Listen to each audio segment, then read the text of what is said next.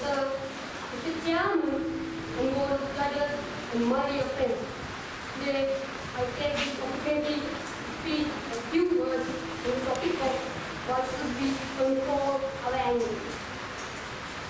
Anger is a physical, psychological, and emotional response to perceived pressure or threat. It can occur in response to an event in the distant or recent past. Anger can be expressed by a variety of ways: middle anger to violent outbursts of verbal and physical aggression. It can adversely affect one's way of thinking and lead to acting in impulsive ways that one may later regret.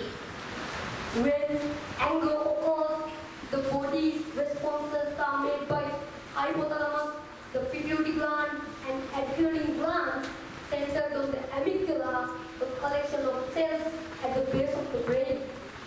When you feel threatened in some ways, your body and brain work together and release stress hormones like adrenaline and cortisol throughout the body. It increases the amount of testosterone in your body and causes certain physiological and physical responses such as increased respiration, increased heart rate, increased muscle tone, feeling hot, sweating, increased blood pressure, heightened senses, increased blood flow to the muscles in preparation for an attack or escape. Due to the frequent stress hormone change, eventually cause damage to various body systems and body parts.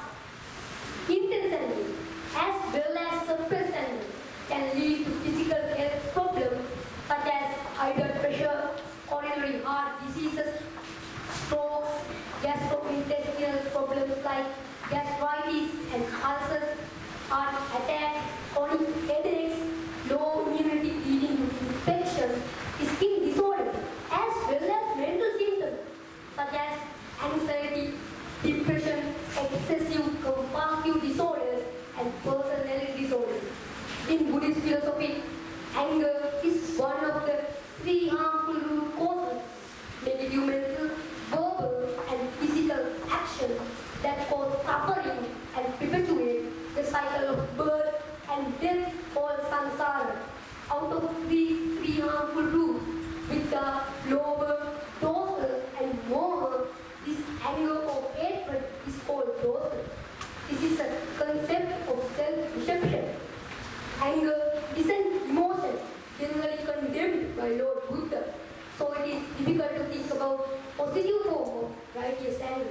In Abhidhamma, anger is described as one of the 14 negative mental states or akusala chaitasikas. Anger is one of the 7 anusha dhamma, which are dormant tendencies and hidden mental afflictions